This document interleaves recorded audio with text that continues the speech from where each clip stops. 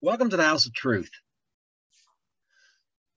Today we've been talking about our series on health and healing. And we talked about things that make you things that are unclean and how that applies to health and healing, and how being unclean is associated with death and filth, and thereby a disease, and looked at various diseases. But now we're going to look at how to become clean from what it takes to become clean once you've become unclean from something. Now we're going to look at this on a case by case. We're going to look at this there's various things. We're going to look at each one to see what the process is, and we're going to see how it deeply applies to us as well today. We're going to start off here in Leviticus chapter 12, verses 5 through 8. And if she bear a maid child, then she shall be unclean 2 weeks, as in her separation. She'll continue the blood of her purifying 60 days. When the days of purifying are fulfilled, for a son and for a daughter, she shall bring a lamb of the first year for a burnt offering, and a young pigeon or a turtle dove for a sin offering under the tabernacle of the congregation under the priest, who shall offer before the Lord, make an atonement for her, and she shall be cleansed of the blood, be cleansed from the issue of her blood. This is the law of her that has borne a male or female. If she be not able to bring a lamb, then she shall bring 2 turtle doves. When I say turtles, I mean turtle doves. They don't mean reptiles. And 2 young pigeons, that the one for the burnt offering, the other for the sin offering. The priest shall make an atonement for her, and she shall be clean. Okay, so first thing I want you to notice, this is talking about after childbirth, after bearing children, a child.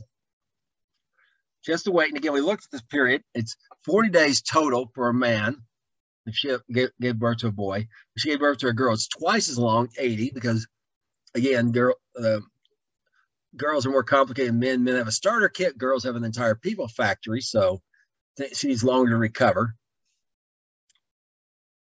But now, and clean in this context means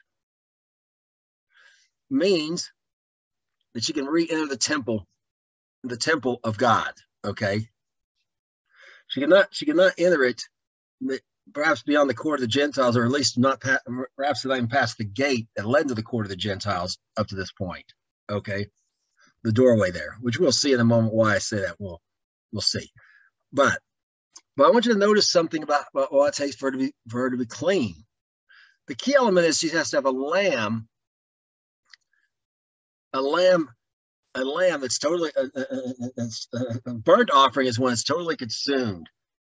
Some offerings the priest can eat part of them or whatever. This one, the whole thing's just totally burned, totally destroyed. Okay, and a young pigeon. And notice that for a sin offering. And notice what she brings to the door of the congregation of the tabernacle.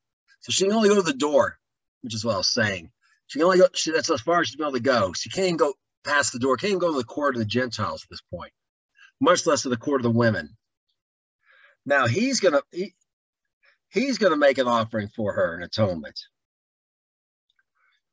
and so it's the death of the lamb that brings her. That makes atonement for her. Atonement at one mint. You look at the word break in pieces. Makes us at one with the Lord. We can go back into his presence. So now, at that point, assuming her husband's been circumcised stuff, she can go back into the court of the Gentiles. I mean, the court of the women. She can go through the court of the Gentiles up to the court of the women, and that's as close as she can get to God's presence symbolically. Because remember, the Ark of the Covenant between the cherubim in the Holy of Holies was the presence of God. So God's everywhere. His presence in a special way there, and the closer you get to that, the closer you are, the deeper you are into his presence. So she can now go back into the presence of God like she had before she gave birth, through the blood of the lamb. And one other thing I want you to notice is, if she's poor, she brings 2 turtle doves because she can't afford a lamb, which means that other bird is a substitute for a lamb and it represents the lamb. Okay, so even if she's poor, her atonement still comes through the blood of the lamb. A bird's been substituted. Now we're gonna look at how this applies. Now we're gonna look at this in action here and see this lamb, the significance of this lamb. In Luke chapter 2, 22 through 25. When the days of her purification, according to the law of Moses, were accomplished, they brought him to Jerusalem, presented him to the Lord. As in the law of the Lord, every male that opens the womb shall be called holy to the Lord. And to offer sacrifices according to the law of the Lord, a pair of turtle doves or 2 young pigeons. And behold, there was a man named Simeon. The selfsame man was just and devout, waiting for the consolation of Israel, and the Holy Ghost was upon him. Okay, notice that, first of all, I want you to notice this, according to the days of purification, we just read this. Her and Joseph were poor. They could not afford a lamb. Now, lamb, if you get one at the end of as full grown for a year, the lamb of the first year will cost you about, in today's money, around 200. Well, one I bought that was already butchered was like $250. Okay, so not sure the live animal would be less than that, of course, but still, it's it's not nothing, but it's not. If you're poor enough, you can't afford it. So it tells us that Joseph and Mary were in the poorest class. They didn't live in a palace somewhere. And the hymn here is Messiah, Jesus. He didn't grow up in a palace somewhere. He grew up in a poor family in a rural village. Basically, the Galileans were the hillbillies of the day. That's why they said their accent betrayed them in one place. And probably, if you ever been or seen whatever a reproduction of their houses they lived in, he shared his room with maybe all of him and his brother were all shared in one room. Okay, so very crowded, very small small village in a very poor area. Okay, so that tells something about them, the fact they couldn't afford the lamb. Also, now I want you to notice this man here is Simeon. He's waiting for the consolation of Israel. What's the consolation of Israel? The Messiah. And the Holy Ghost was upon him. So let's see. Now we're going to look at. Remember, the setting here is her being cleansed. She's at the door of the temple here, being cleansed, ready to be cleansed, so she can go into the temple, get close to the presence of God, as the law commands. So we're going to continue on here in Luke chapter 2. We're going to go down the verses 30 through 35. For my eyes have seen this is Simeon speaking, for my eyes have seen your salvation, which you prepared before the face of all people, a light to lighten the Gentiles, and the glory of your people Israel. Joseph and his mother, marvelous things were spoken of him. And Simeon blessed them and said to Mary, his mother, behold, this child is set for the fall and rising again of many in Israel, for a sign which shall be spoken against. Yea, a sword shall pierce through your own soul also, that the thoughts of many hearts may be revealed. Okay, so what about this consolation of Israel? Let's notice what he says about it. He's seen Messiah, and that's his salvation. Yeshua literally means salvation of Yah, of God. The Lord's salvation, he's seen it now. But notice this Messiah is prepared for the face of all people, Jew and Gentile alike. And notice, but how the Messiah, what he is to each one is a little different. He's a light to lighten the Gentiles. The Gentiles, by and large, have left off worshiping God, and some like Samaritans, maybe they don't know, they worship God, but they don't know what they're doing. Okay, they're in darkness to various degrees because they were not given the Torah and so on and so forth. Israel didn't have a problem, but it's the glory of your people, Israel. Messiah is the glory of the people of Israel. He's the one that's going to bring about all the things that God promised to Abraham, Isaac, and Jacob. It all comes through Messiah. And Simeon outside of the angel witnessing Mary and Joseph, that was the first person to witness that Yeshua is Messiah. And it's in the setting of Mary being purified, being cleaned of her uncleanness from child that's due to childbirth. And now notice that even though the angels show they're shocked, the parents are shocked about this. I don't know, people just seem sort of dense in the Bible sometimes, but nonetheless they're shocked. But notice what else he tells Mary. Simeon tells him, this child is set for the falling and rising of many in Israel. And it's true. But the Father said in Deuteronomy, I will raise up a prophet like unto Moses, and those that and you must obey, and you must listen to him, you must hear what he says and obey him. And whoever does not, I'll require it of him. Well, the fact is, many in Israel fell because they rejected Messiah. And as a result, all the things in Deuteronomy, including events like the Holocaust, came upon them. Because God wasn't joking when he said he had required of them. And the rising again of many, well, today, many people in the land of Israel, Jews in the land of Israel, it's growing. It's a very many people are becoming believers in Israel. They're rising again in these days we speak of, which tells us we're towards the last days. It's one of the signs of being of the tribulation approaching. Okay, they're rising again. In fact, the rabbis have complained about it's a problem, but they can't do much about it. Many of these people are third and fourth generation Israelis now. They're not local immigrants. They're not new immigrants who came from America and brought this with them. They're native born ones. They were there. Their grandparents were born. Their parents were born there. Their grandparents were born there. And maybe their great grandparents were born there in some cases. So it's a sign to be spoken against. Well, that's definitely sure. That's definitely true. I mean, some rabbis said, well, they won't even say the word Yeshua. They'll say Yeshu or Yesh or something. I mean, or that man. They'll refer to him as that man. They speak against him like he brought all this trouble on Israel.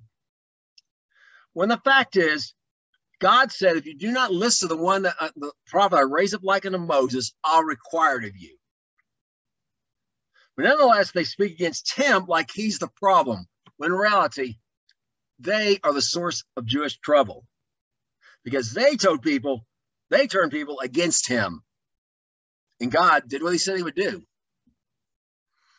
Now, to continue on, a sword will pierce through your own soul also. What's that speaking of? It's speaking of the crucifixion. I mean, think about how terrible that had to be for Mary. I mean, I'm sure it's bad for his disciples and everyone else too, but a mother to watch her son be tortured, mocked, spit upon, laughed at,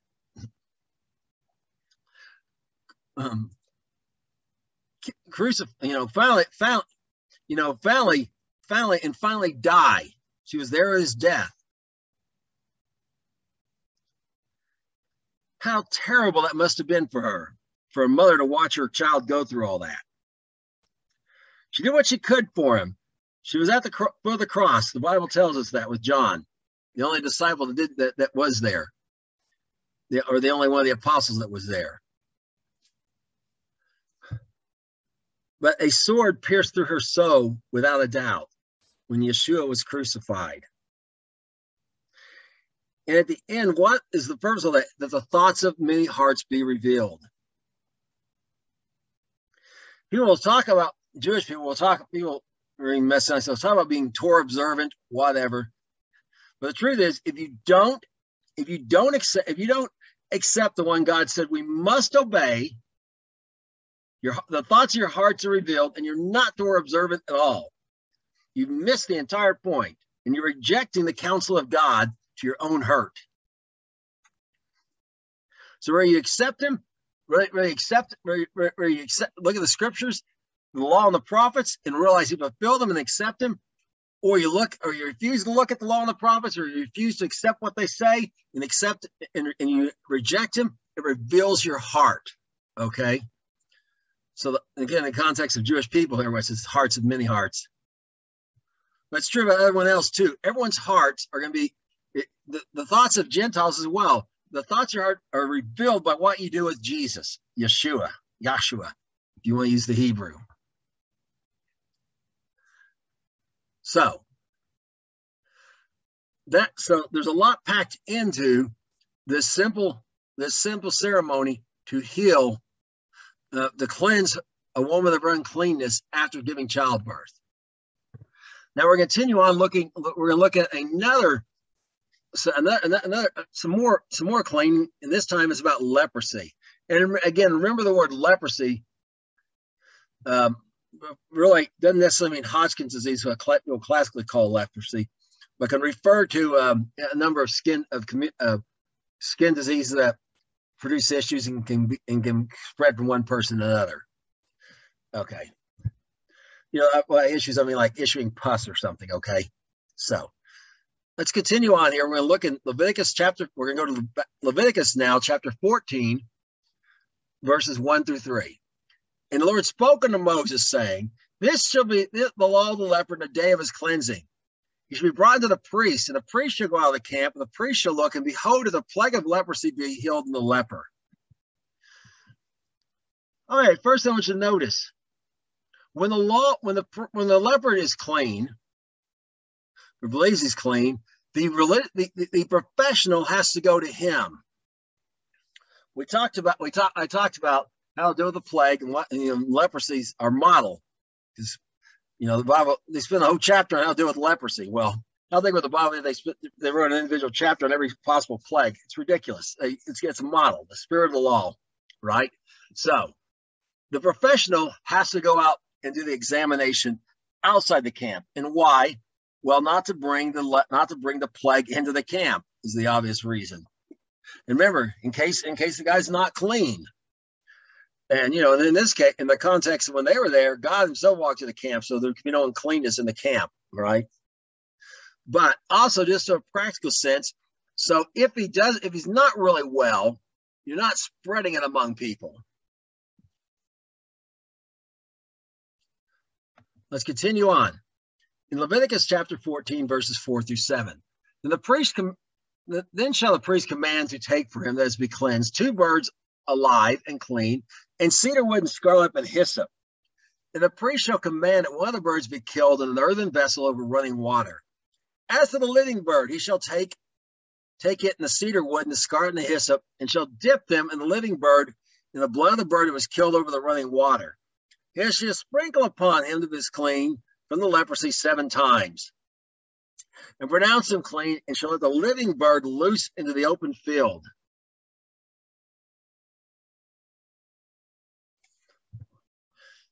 All right, there's a lot packed into this. Let's take a look at these. So let's now remember these 2 birds. And remember, birds are symbolic of a lamb, but a lamb would be impractical, or a substitute for a lamb in some cases. All right, so it's carrying the same ideal. And let's look at the elements of this: cedar wood, scarlet, and hyssop. Now, cedar wood, what's it remind us of? It reminds us, it's a picture of the cross. The scarlet, not just the bloodshed on the cross, but also remember the robe the Messiah put on. Hyssop is a bitter herb. In fact, when it says bitter herb, the bitter herb in mind was hyssop that grew. At the same thing, they painted the blood of the lamb around the doorpost, around the doorpost and the lintel of the door, around their doors, right? On Passover. Okay. So now notice this. He's to kill the birds, be killed in a wood and an earthen vessel over running water. All right, so the birds, one of the birds is killed. Now it's inside an earthen vessel. Speaks of a burial, a tomb. Okay. Now he's dead inside the tomb. Over running water. Yeshua said, I almost being will come rivers of living water or running water. Running water means living water. So they're used interchangeably in the Bible because something's alive, it's moving. Okay. So let's speak of it's the work of the Holy Spirit. Now, look at the other bird. He's gonna dip them in, he's gonna dip all these things into the blood of the bird that was killed. The blood was upon the cross, upon the scarlet robe, and the shedding of blood was bitter for Messiah. So, and then what? And then the living bird, that bird is alive, but the blood is on it. And it speaks of resurrection, okay? In that resurrection again, the blood that was killed, it's all the work of the Holy Spirit. Now, he's gonna sprinkle upon them, he's cleaned the leprosy 7 times and pronounced him clean. 7, speaking of completion, complete cleaning by the blood. That living bird's going to be let loose in the open field. Of course, when he's let loose, he flies. He's ascended, like Messiah ascended. And also, it speaks of that man being set free.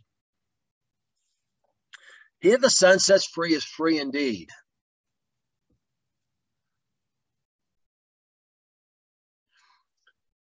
Now we're going to continue on and see about this cleansing process because it's not actually over. There's something more needs to be done. Leviticus 14, 8 through 10. He has been cleansed, shall wash his clothes and shave off all his hair and wash himself in water, and he may be clean. After he come to the camp and tarry abroad out of his tent 7 days. And it shall be on the 7th day he shall shave all the hair off his head and his beard and his eyebrows, even all his hair he shall shave off. Shall wash his clothes and wash his flesh in the water, and he shall be clean. On the 8th day he shall take 2 he lambs without blemish, 1 ewe lamb of the first year without blemish, 3 tenths dill of fine flour for a meat offering, mingled with oil, and 1 log of oil. Now again, 7 days speaks of completion, okay? So when it's completed, when that's completed, what does he do? He has to shave off all of his hair, even his eyebrows. And why? Final inspection to make sure. Remember, in some types of leprosy, you got to shave everywhere around it, see if it's spread, and see everything except that. So see what. And so now you can totally be inspected, make sure you're really clean. Okay. And the 8th day speaks of a new beginning here. And notice he has to bring more sacrifices on this day of a new beginning, and they've changed. He's got to bring a total of 3 lambs now.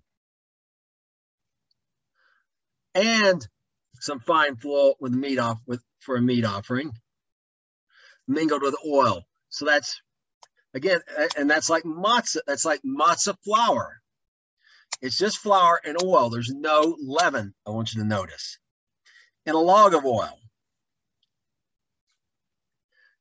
So, again, without leaven, leaven's a picture of sin without sin. Let's continue on and look and see what the priest has him do with this now in Leviticus chapter 14, 11 through 14, verses 11 through 14.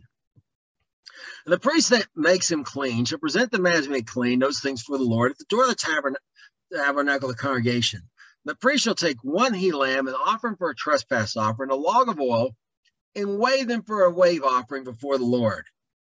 He shall slay the lamb in the place where he shall kill the sin offering and burnt offering in the holy place. For as the sin offering is the priest, so is the trespass offering. It is most holy. And the priest shall take some of the blood of the trespass offering, and the priest shall put it upon the tip of the right ear, whom that has been cleansed, and upon the thumb of his right hand, and upon the great toe of his right foot.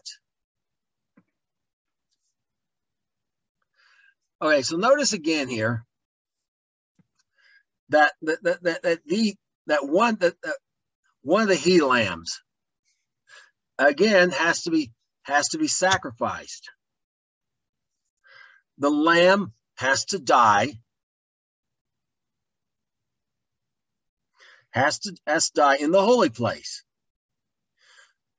Speaking of the whole, then of course a picture of the holy place, the holy place in heaven. This one's on earth, but it's a picture of the lamb presenting it, the blood of the lamb being presented in the holy place in heaven, on the altar in heaven. Because remember, Moses said everything. When they told him about the tabernacle, see, make the pattern after everything he saw on the mount. Okay. There's a heavenly one and there's an earthly one. It's a representation of the heavenly one. And notice this, you're going to put this guy on, the blood has to go on the man. The blood has to be applied for him to be cleansed. There is no cleaning without the blood. But we're not done then. Again, the blood of the lamb made him clean, but the blood of the lamb is not sufficient. And it's not all the man needs, I should say. It's sufficient to clean him to the degree, but it's not everything the man needs. We're going to look and see why not here in a moment. If we continue, Leviticus chapter 14, we're continuing in verses 15 through 18. The priest shall take some of the log of oil, pour it on the palm of his own left hand. The priest shall dip his right finger in the oil that's in his left hand, sprinkle the oil with his fingers 7 times before the Lord. And the rest of the oil is in his hand. Shall the priest put upon the tip of the right ear of him that has been cleansed, upon the thumb of his right hand, upon the great toe of his right foot, upon the blood of the trespass offering. And the remnant of the oil is in the priest's hand, shall pour upon the head of him that has been cleansed, and the priest shall make an atonement for him before the Lord.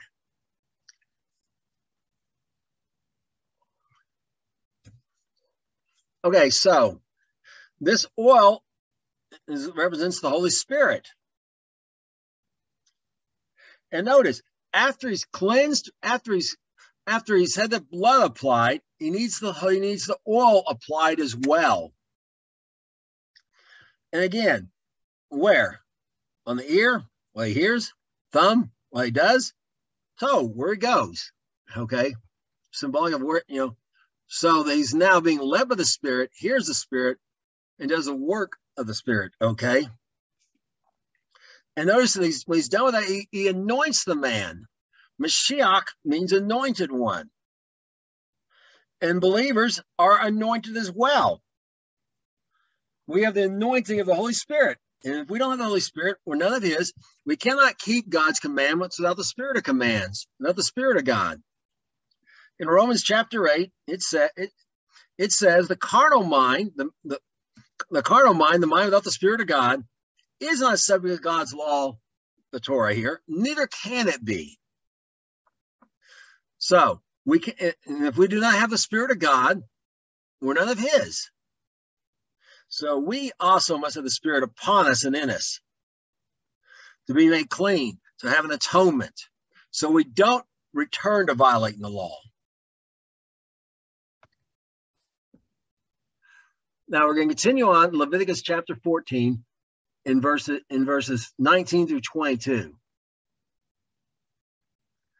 And the priest shall offer the sin offering and make an atonement for him to be cleansed from his uncleanness. And after he shall kill the burnt offering. And the priest shall offer the burnt offering, the meat offering upon the altar. And the priest shall make an atonement for him. He shall be clean. And if he be poor and cannot get so much, he shall take 1 lamb for a trespass already waived, to make atonement, 1/10 oil for an meat offering, and a log of oil. And 2 turtle doves or 2 pigeons that she's able to get, and 1 shall be an sin offering, and the other for a burnt offering. Okay, now we took care of the 1 lamb. Now you might be thinking, where's he going to get these lambs? And he's been having leprosy and he's all poor. Remember, we talked about how to deal with the plague. Part of God's instructions is his neighbors are to restore him. His neighbors are to help him, or to give him these things. It's not. That's very sad for him. So sad. Too bad. So sad. No, his neighbors are to help him. But suppose he's in a poor area and his neighbors can't afford, They can the one lamb is mandatory, the he lamb. Without the shedding of the blood of the lamb, there is no cleansing. Okay. And these other ones, again, when you do these birds, they represent, they're substitutes for a lamb, representation of the blood of the lamb for atonement as well. Okay. And let's look and see what he does with these birds or lambs once he gets them. Well, the meat offering means food offering, and that's that oil mixed with flour, the unleavened bread dough. It's not matzah yet, but when he throws it on the altar, it's going to bake on there. It's going to become matzah. So again, a picture of removal of a life without sin. The sin's been removed. There is no leaven, no sin. Because remember that came after the oil. The blood took away. The oil makes sure that the sin doesn't. It's help you not go into sin again.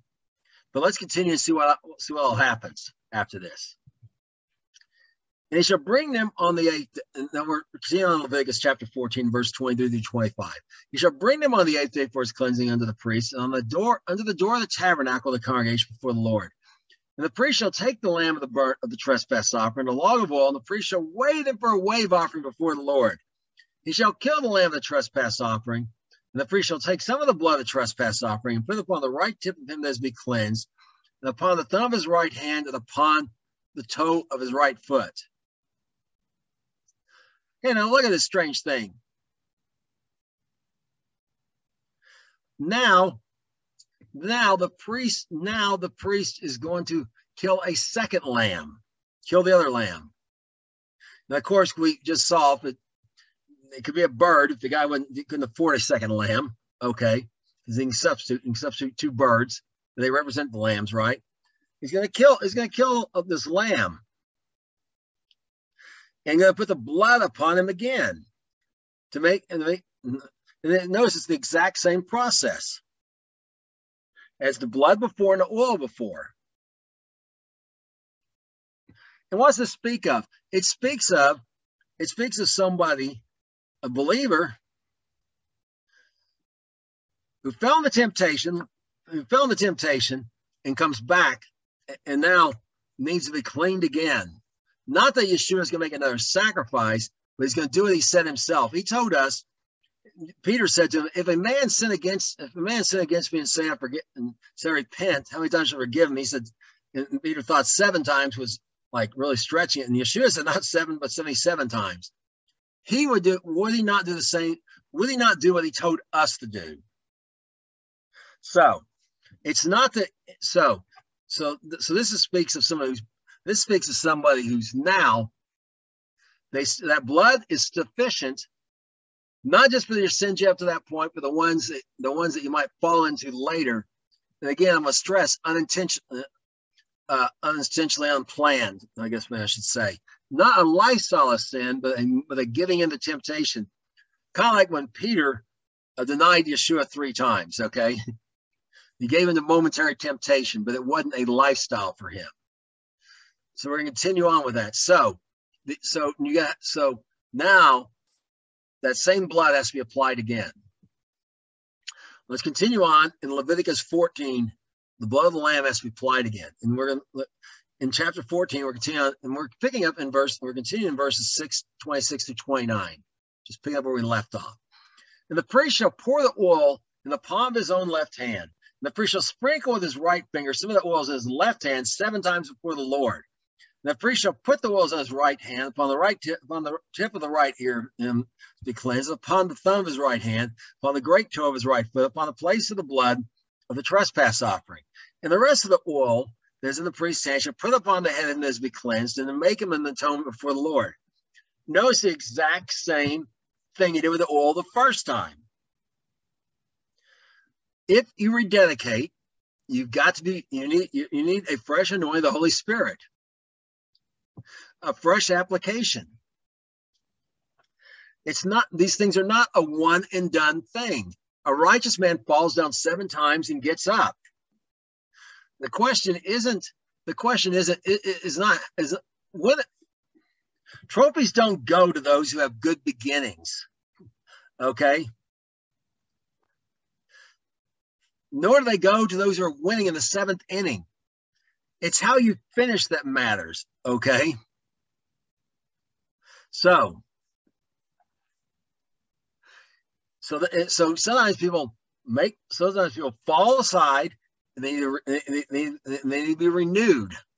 This is what this reapplying the blood and the oil speaks of.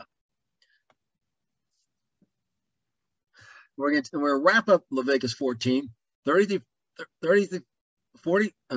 Verse 30 to 32. Now, about this law of cleansing the leper. He shall offer one of the 2 turtle doves or one of the young pigeons, such as he can get, even as such as able to get, the one for the sin offering, the other for the burnt offering, with the meat offering. The priest shall make an atonement for this to be cleansed before the Lord. This is the law of him in whom the plague is the plague of leprosy, whose hands not able to get that which pertains to his cleansing. Okay, so remember, these things are in substitute for a lamb. So now he's done, and that pertains to his cleansing. Again, it's a picture not just of cleansing once, but cleansing twice, as you've seen. Anointing twice, a renewal. If you have fallen in, if you're a believer and you have fallen away from the Lord, you can come home. You can come back. Not meaning if you reject him completely, but like Peter, you fell a moment of temptation. The way is paid for you to come back. You can get a fresh application, get your sins forgiven again. You can get a fresh anointing and be restored to where you were before.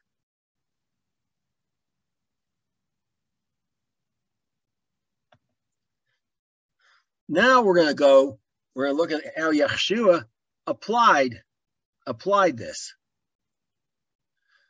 It is Yeshua, if you prefer the Aramaic, Yeshua Hebrew, Jesus Greek, Jesus English, whichever you prefer, Jesus Spanish. By any other name, he is Messiah. And here it is. We're going to go to Matthew chapter 8, verses 1 through 4. And he has come down from the mountain, great multitudes followed him. And behold, there came a leper and worshipped him, saying, Lord, if you will, you can make me clean. And Jesus put forth his hand and touched him, saying, I will be you clean. And immediately his leprosy was cleansed. And Jesus said to him, tell no man, but go your way, show to the priests, offer the gifts that Moses commanded for a testimony to them. So first of all, I want you to notice this leper worshipped Yeshua, recognized he's Messiah. Calls him Lord, same title that's used of the Father, by the way, okay? He's recognizing him. Yeshua cleansed him. His leprosy is cleansed, but is only physically clean. As we saw, remember the leper, when he first got clean, he could now go into the camp, and he wasn't quarantined anymore. So the restoration happens in phases. First, it was physical, then it was social, and then it was finally at the end was spiritual, to bring him where he could go back to his place inside the congregation, where his place was inside there, is in the court of the Israelites, or the court of the Gentiles, or the court of or perhaps he's a Levite or a priest, whatever his position, whatever his place was, he can now be restored to that position. So Yeshua tells this man who's cleansed physically that he needs to go do these things. We're going to look at a little bit more, a little more details of this same guy in Mark chapter 1, verses 40 through 44. There came a leper to him, beseeching him and kneeling down to him, saying, if you will, you can make me clean. And Jesus, moved with compassion, put forth his hand and touched him and says to him, I will be you clean. As soon as he spoke, immediately the leprosy departed from him. He was cleansed. And he charged him straight forth and sent him away, saying to him, say nothing to any man, but go your way, show the priest, offer your cleansing, those things which Moses commanded for a testimony unto them. So again, he's physically clean. But notice Jesus had compassion on him. When we're not clean, not from a physical thing, but from sin, we have a high priest who's touched with the weakness of our infirmities, who understands the weakness of our of how we can fall into temptation, and he has compassion to put forth his hand to restore us if we'll come to him and ask in humility like this man did. Notice kneeling down, humility, lowering himself, beseeching him. And you may feel like you're not worthy. None of us are worthy. That's the point. If we were worthy, it wouldn't be grace. It wouldn't be mercy. God didn't owe us the chance to repent. He didn't owe us Messiah being sacrificed, dying on a cross on our behalf. And notice again notice a testimony to these priests. Why? Because the testimony of what? That Yeshua is Messiah. Now, depending on what kind of leprosy you have, if you had like Hodgkin's disease, my bet is they never saw a case come back to them before Messiah. We only know of one case, and that's Naaman the Syrian, and he wasn't an Israelite. He didn't go down to the priest to do this, back in the original covenant, or the Old Testament, if you like to call it. So, some of these things people could get clean from naturally, but some of these things, no, there was no cure. I mean, Hodgkin's disease can now be cured by a 50-cent cure, believe it or not. Stop with the rest. Of course, it won't restore all the damage that's been done, but back then it was just uncurable. And that spoke to them. They taught only Messiah could do this. It speaks, so this cleaning of leprosy, like the cleansing of sin, could only be done by Messiah.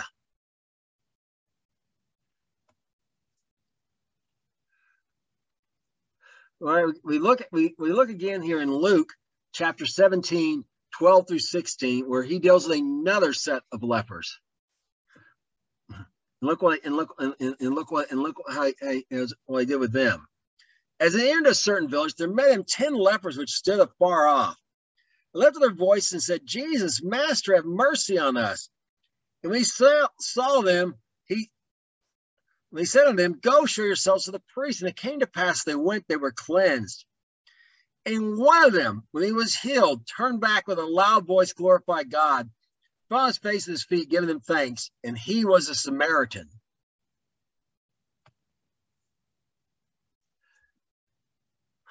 So I want you to notice here, he tells them again, and notice this time things are very different. Notice they stood afar off. The other guy came up to him, which he wasn't supposed to do. But they're actually doing what the law says. Not be close. In fact, the distance, they ruled on it. They said, well, how far is far enough? They ruled 2 cubits, which is, by the way, 6 feet. Okay. Watch your distance. Where have I heard that before? Anyways, that was in commandment with how to deal with a plague. Okay. In line with those commandments, they're lifting up their voices. They're crying out. Remember, it says, wear a mask over your face. Oh, yeah, wear a mask. Dealing a plague. And cry, unclean, unclean, if you've been tested positive. Okay. And what are they calling for? They're calling for mercy. Now, notice, they have to have faith this time. They have to, it requires faith from them. Faith is confidence that leads to action. Confidence in God's word that leads to action is biblical faith. Okay, so they were not clean yet. He wanted them to go show themselves to the priest. That's what you did when you were clean. They weren't clean when he told them that. They were clean after they went and they started moving that way. Their action of faith completed it. And we talked about the foundation of healing, okay, before. There's several things involved, and this completed it. But notice that, but one of them comes back and glorifies God. And this one's a Samaritan. Remember, we saw unto all people. What's a Samaritan? It's a Gentile. I'll go into detail on this in a future lesson, but it's a Gentile who lives in Israel, who worships the God of Abraham, Isaac, and Jacob, but he doesn't know what he's doing, and he's doing it the wrong way. They have their own temple. They have their own temple, not the temple, not the temple in Jerusalem. They got their own rules. And they were taught this by corrupt priests of Israel who were in the northern kingdom, who mixed idolatry with the worship of God. And you know, so they got idolic practices as well as what God told told the Jews in the law God gave Moses. But Yeshua heals him. And like we talked about the Good Samaritan last week, we talked about the Good Samaritan was talking about when we talked about how to deal with a plague. Now the Good Samaritan did what the commandments of the law actually said. And he's the one that's commended. Even though, I mean, in the context of the day, the Samaritan Israel might be kind of like a Muslim who's worshiping God, but doesn't know what he's doing and he's way off. But no, it's more like a lot of Christians today who are mixing in Easter and worshiping on Sunday and generally don't know what they're doing, okay? But they're the ones that gave thanks. Notice the Jewish men didn't even like, whatever, huh? Gee, they didn't bother to tell them thank you. Again, so this Gentile is the one that's being commended here. Even though he's worshiping God, the right God, in the wrong way. He's doing what he knows to do. And it's the same, and that's part of my next lesson, which we're going to look at about the day after the Sabbath. I'll go into more detail on that. But I just want you to notice that. Now we're going to continue on with some more cleansing of leprosy. There's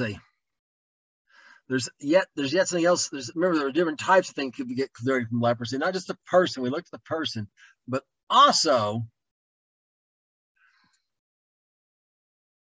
we could look. Also, remember, clothing could get dirty, could get contaminated. So could houses. And this is what we're looking at right now. This is the case about the house. And there's the process for the house. Leviticus chapter 14, verses 49 through 53. He shall take to cleanse the house 2 birds in cedar wood and scarlet and hyssop. He shall kill one of the birds in an earthen vessel over running water. He shall take the clean wood, the cedar wood, the hyssop, and the scarlet, and the living bird, and dip them in the blood of the slain bird in the running water, and sprinkle the house 7 times. He shall cleanse the house with the blood of the bird, the running water, the living bird, with the cedar wood, and the hyssop, and with the scarlet. He shall let the living bird go out of the sea in the open field, make an atonement for the house. It shall be clean. Notice it's the exact same process as it was for a woman after she gave birth. And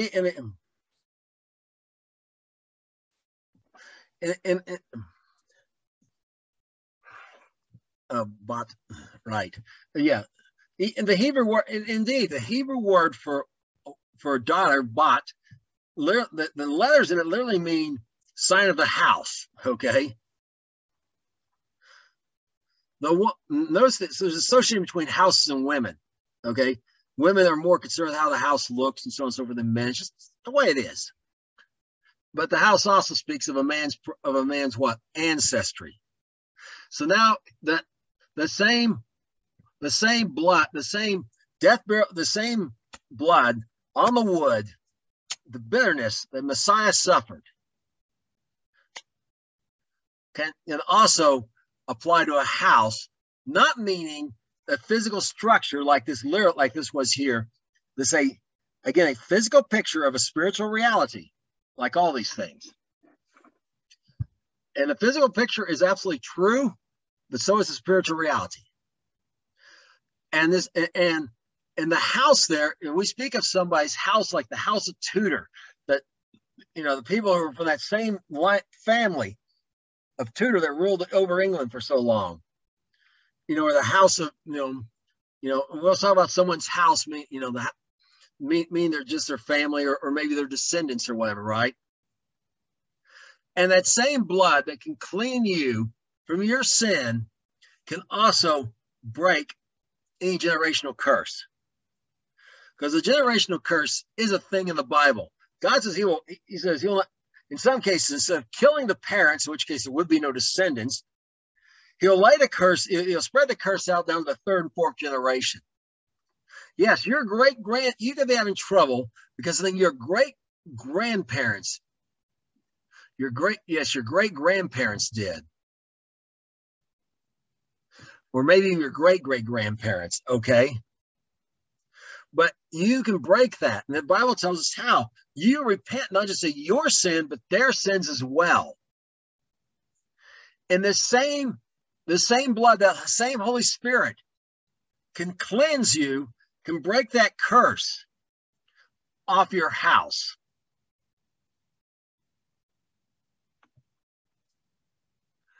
And now Leviticus chapter 14 wraps up with verses 54 through 57. This is the law of all manner of plague and skull, the purpose of a garment of a house, for the rising of a skull, for a rising for a scab, and for a bright spot, to teach what is clean and what is unclean. This is the law of leprosy. Okay, so now we've been told how to clean leprosy completely, in every case. And again, notice there's different skin conditions here, right? Remember, leprosy didn't just mean one thing. It meant a variety of communicable skin diseases, with the major commonality being they got some sort of issue, pus or whatever coming out, okay? And they could spread and they could be given to other people. Those are kind of characteristics, right, in a nutshell. And now we know that the same process that can clean a person, that you can be cleansed of leprosy, and that's not physically, but also restored in society. And remember, leprosy is a picture of sin. Okay, you can be restored. You can be restored into the congregation, in society. You can be restored to your position with the Father. We're back in His presence in a special way. Or you can enter it for the first time if you never have. By the blood of the Lamb. Now we're going to look at another case, another cleansing. We've talked about the woman who gave childbirth and leprosy, but now let's look at another one that we talked about. People who are unclean need to be cleansed of their uncleanness. Leviticus chapter 15, verses 13 through 15. And when he has an issue, is cleaned of his issue, he shall number himself 7 days for his cleansing, and wash his clothes, and bathe his flesh in running water, and it shall be clean.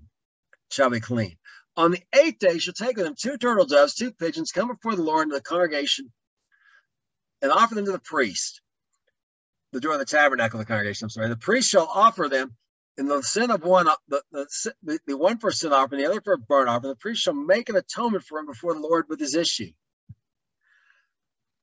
Okay, here we go again.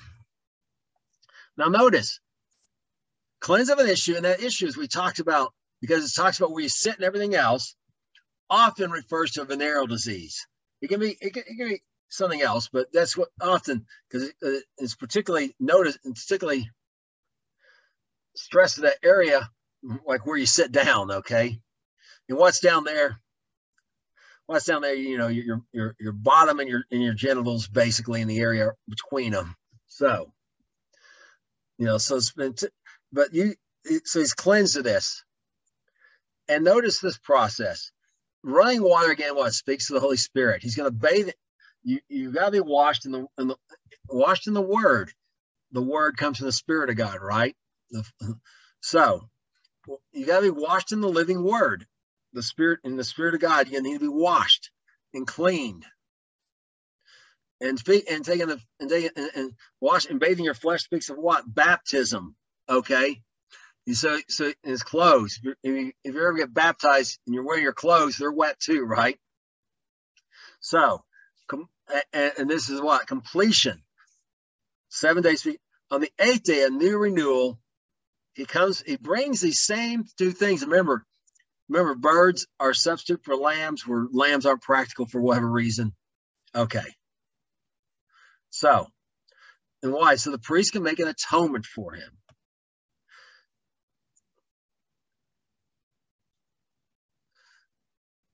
And it's the same. So again, it speaks of Messiah. Now we're going to look at another case here in Leviticus 15:25 through 28. A woman has an issue of her blood many days out of the time of separation, but we run beyond the time of her separation. All the days of her uncleanness shall be as the days of her separation. She shall be unclean. Every bed whereon she lies, all the days of her issue shall be under as the bed of her separation. Whatsoever she sits on shall be unclean as the day of her separation. Whosoever touch those things shall wash his clothes and bathe himself in water and be unclean to evening. But if she be cleansed of her issue, she shall number herself 7 days, and after that she shall be clean.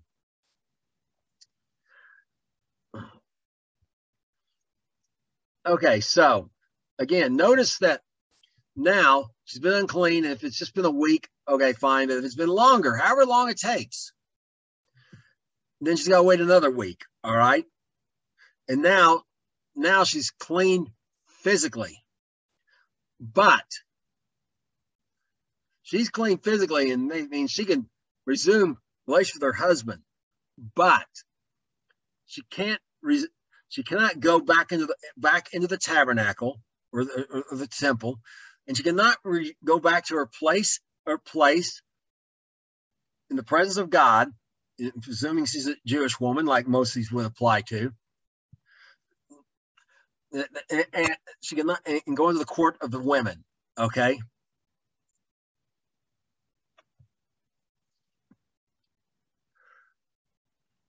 Again, the cleansing is a multi-step process. In Leviticus chapter 15, we continue on in verses 28 to 31. If she shall be cleansed of her issue, then she shall number herself 7 days. But if she be cleansed of her issue, she shall number herself 7 days. After that, she shall be clean.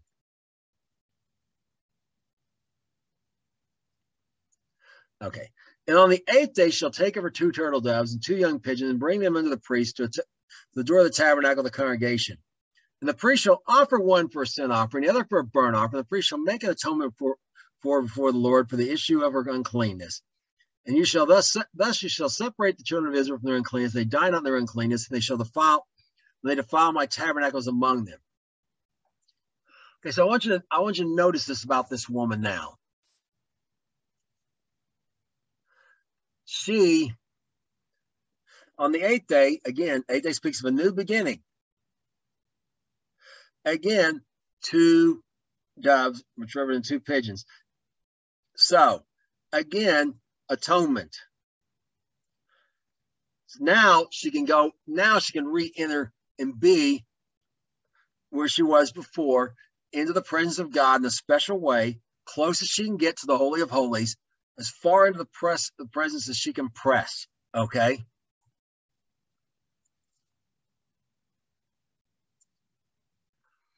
And notice that they will die for their uncleanness. In the same way, if they die not in their uncleanness, we have to be separated from our uncleanness. Not about the same. We have to be separated from our uncleanness of sin, or we will die in our sins. Okay. That tabernacle, remember, represents the physical one represents the heavenly one. See what she's do it, make it after the pattern you saw on the mount, remember, when you saw the heavenly one. We cannot enter into the heavenly tabernacle in heaven. We cannot enter heaven with sin. That we cannot defile that tabernacle. It's not defilable. God makes sure of it. Okay. Down on earth, we're to make sure we don't defile his physical one. Or there's consequences. But in heaven, there's no option. Okay. We cannot enter it into the kingdom of heaven with sin. We have to be cleansed. Now we're going to look at this woman. We're going to look at a case of a woman who had to be cleansed of went way out of time. Here in Matthew chapter 9, 20 through 22. And behold, a woman with a disease of an issue of blood came behind him and touched him of his garment. She said to himself, if I touch his garment, I'll be whole.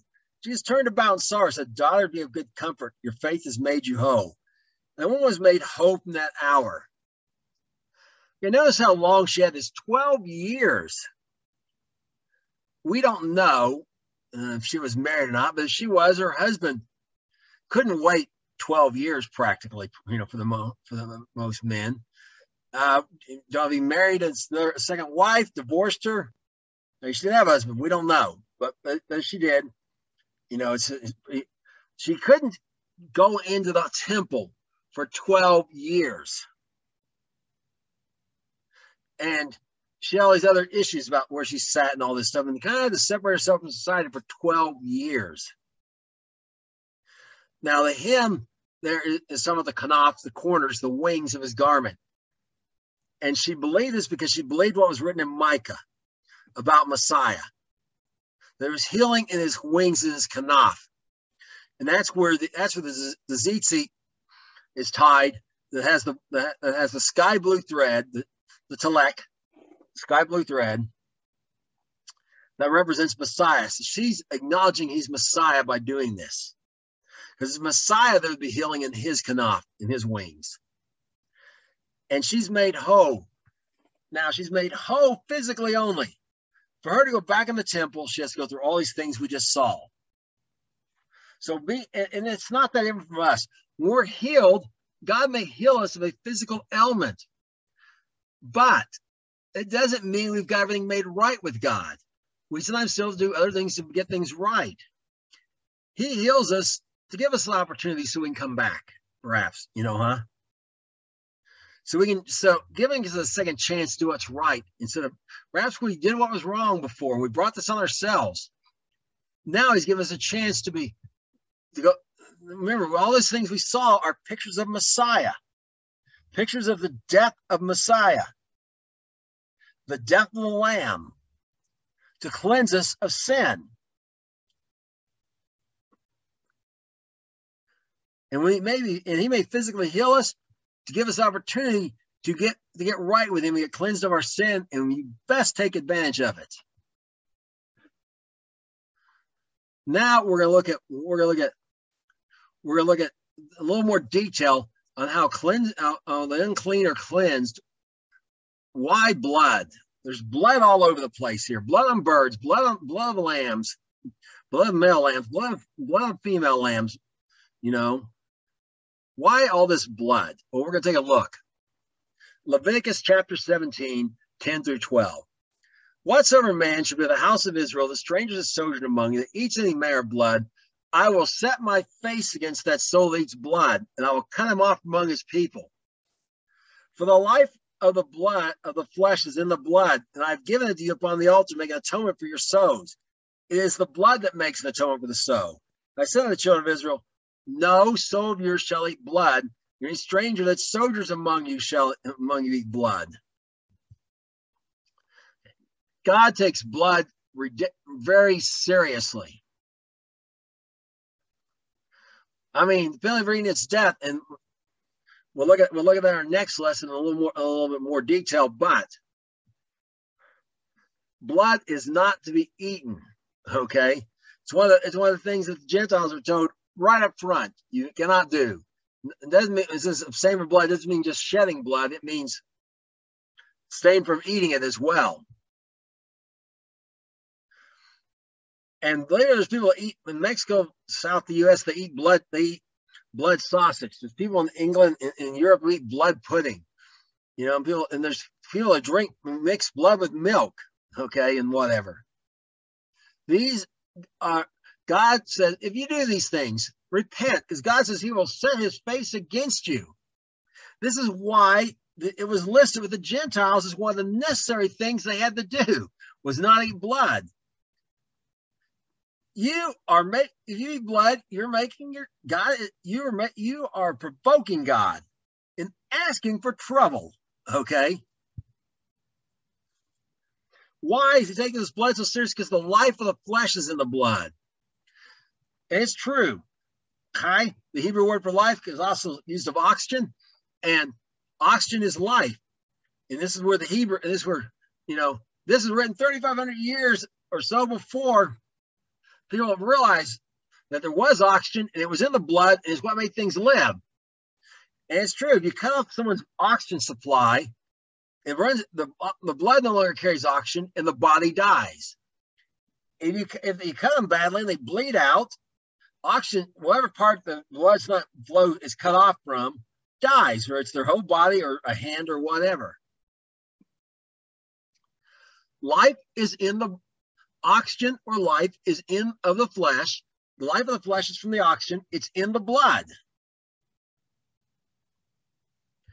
And that blood as a particular purpose, because it's in there, it's to make an atonement for us, for our souls. It's life for life. The wages of sin is death. And we brought death upon ourselves. We earned death. Notice it's the wages of sin is death. We've earned it. God's not being mean. He's given us he's rewarding us what we earned. His mercy is letting Messiah die on our behalf. His life for ours, so his life can make his blood. When his blood poured out, his life poured out, and he died on that cross, on that wood of cedar, on that board of cedar. He died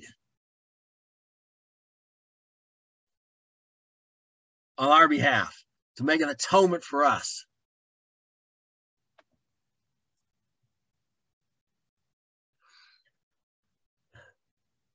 This is why Yeshua, Jesus, says what he says in John chapter 6, 53 to 58. Then Jesus said unto them, verily I say unto you, except you eat the flesh of man, drink his blood, you have no life in you. Whosoever eats my flesh, drinks my blood, has eternal life. I'll raise him up for that day. For my flesh is meat, or mean food, indeed, and my blood is drink indeed.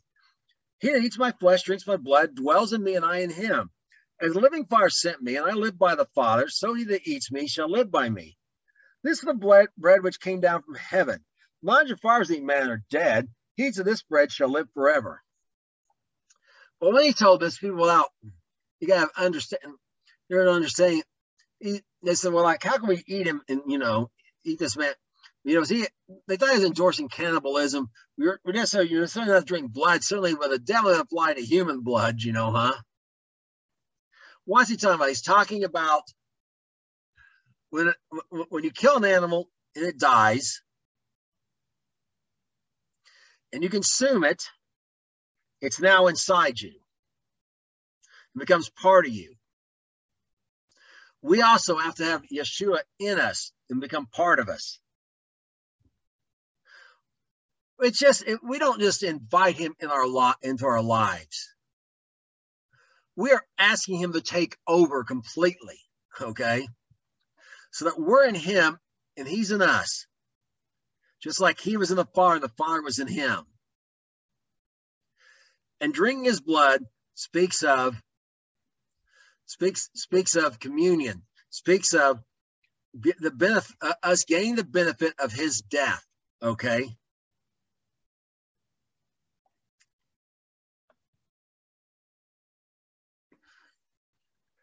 So we're going to look and see that all these things we've looked at, this cleansing of uncleanness, all foreshadow and tell us about the real cleaning of uncleanness that came from Messiah. And this is spelled out for us here in 1 John chapter 1, verses 6 through 10. If we say we have fellowship with him and walk in darkness, we lie and do not the truth. But we walk in the light as he in the light. We have fellowship with one another, and the blood of Jesus Christ, his son, cleanses from all sin. If we say we have no sin, we deceive ourselves and the truth is not in us. If we confess our sins, he is faithful and just to forgive our sins and to cleanse us of all unrighteousness. If we say we have not sinned, we make him a liar. His word is not in us. Okay, remember, John's not writing to unbelievers. He's writing to believers. That's important for you to remember here, okay? If we believers say we have fellowship with him, but we keep walking in darkness, doing the things that we know not to do. Remember, he came to be a light to the Gentiles and the glory of the people of Israel. And how we walk in darkness? By not doing the truth. We know the truth, but we're not putting it into practice. We are hearers only and not doers. We're like the foolish man, the man who built his house on the sand, who built his house on the sands of the rock, the one who heard but didn't put into practice what he heard. Okay? And if we do that, if we do not do what he says, we do not have fellowship with him. We are walking in darkness, and we are lying by saying we are his follower. Those who are his follower does what he says, tells them to do. When we walk in the light, as he is in the light, we are to walk. We are to do what he tells us to do, and he shows us the way. He's in the light. He shows us how to obey God's commandments the way God intended. And if we do that, then we have fellowship with one another, and his blood cleanses us from all sin. Notice it's a continual, ongoing thing. The truth is, you're like someone who was in a boat that was sinking, and there's a stormy sea. And someone comes along with another boat and tells you to get in, and they're going to get you out of the stormy sea, and they're going to get you safely to shore. Now, you are safe from going down with the ship when you got another boat, but you're not safe from drowning till you reach the other shore. You have to stay in the boat that's taking you to the other shore and out of the stormy sea. So you were saved. You're being saved, and when you arrive on the shore, you will be saved. It's the same way with us. We have to have our sins cleansed. And look, if we say we never sinned at all, we are deceiving ourselves, and the truth is not in us. But also, if we have done like Peter when he denied Yeshua 3 times, if we have sinned afterwards and say we haven't sinned, refuse to admit we sinned, we're liars. We're deceiving ourselves, and we're not we're not living the truth. So what do we do if we do that? We need to confess our sins. And again, remember, John's writing to believers here, and he is faithful and just to forgive our sins and to cleanse from all unrighteousness. Just like we fell off that boat, like somehow we got off that boat to send us to shore, and we yelled for help, he'd throw us a life jacket, a life preserver, and bring us back in. If we do nothing and say, oh, I'm fine, I'll just swim it from here or whatever, we're going to drown, okay? So we need to be faithful. So he is faithful and just, and to cleanse us from all unrighteousness. Because remember, leprosy and all these things we talk about, this uncleanness is talking about another uncleanness, the uncleanness of unrighteousness, the uncleanness of sin. And we have to be clean from it. And it's not like we saw an example with the leper. Went through it twice. If we sin again, we need to confess it and ask for forgiveness again. And again, Yeshua told Peter 70 times 7. The important thing is you admit you sinned and you get back up and you make your best effort. And you will overcome it eventually. But if you start trying to justify yourself and like, no, that was okay. You don't know what they did to me and blah, blah, blah. Then what? You're saying, well, I didn't sin. You make him a liar and his word is not in you. So don't despise the blood that was poured on the cross, on the wood of cedar, that scarlet, that bitter hyssop that he ate, that bitter cup he drank on Calvary. Be cleansed of your uncleanness. As often as it takes. Until next week, shalom.